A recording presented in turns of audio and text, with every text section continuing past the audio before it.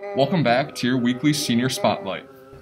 What's up, Rams? I'm Brad Oltersdorf, and welcome back to your Senior Spotlight. Today I'm here with Brady Robinson. Brady, how are you doing? Good, Brad. How are you doing? I'm doing good. So, Brady, I know you have a few colleges that are looking at you, but what colleges are at the top of your list for you wanting to attend? Probably the top colleges that I want to attend is either Glen Oaks Community College, which is my only basketball offer, or Davenport University in Grand Rapids, which is a track offer, which I have a visit the Wednesday we get back from spring break. So you're looking at multiple offers for different sports. Yeah. That's pretty cool. Where do you see yourself in 5 years, Brady? In 5 years, I see myself probably, I don't know, just getting out of college, looking for a job, trying to get a good job, do something good. Do you know what you want to major in? I think I want to major somewhere in the business field, just somewhere along those lines. Not sure yet. Cool. And our final question is, what are you most looking forward to in your college experiences? I'm looking forward to just playing sports and continuing to play sports. It's just been part of my life for so long that I don't know what I would do without sports. Cool. Thank you, Brady. Okay, guys, now I'm here with Mackenzie. Mackenzie, thanks for coming on the show. Yeah, thanks for having me. So, Mackenzie, what college are you going to attend, or what's one of your top colleges that you're looking at? Well, I haven't chosen where I want to go yet, but a top choice of mine would be U of M or Vanderbilt University, but that's like the dream. But the top one for me right now is U of M. Those are some really big schools. Yeah, they are, yeah. So, obviously, you're going to leave high school this year. You're a senior. So, what are you going to miss the most about it? What I'm going to miss the most about high school is definitely seeing my friends every day. I'm going to miss the football games and the basketball games and like Spirit Week and all like the excitement that actually comes with high school.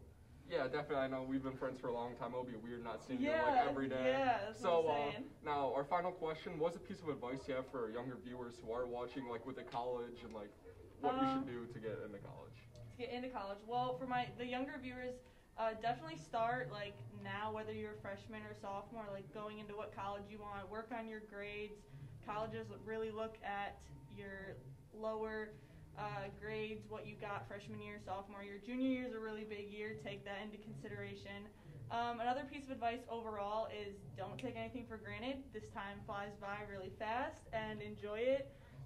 Participate in the games and Spirit Week, stand up in class. It's okay to make a fool out of yourself sometimes, but overall just have fun with it. Definitely, even with COVID, we lost the whole year of our high school experience. That's really weird. Well, thank you for coming out, Mackenzie, and good luck in your future. For having me.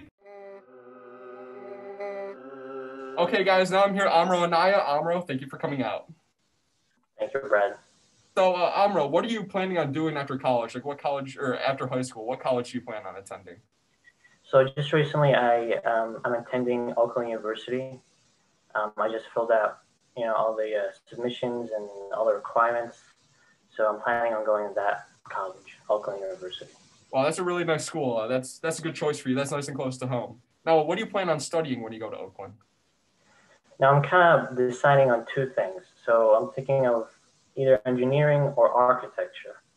But the thing is, like, I have to figure out which job is best here in Michigan.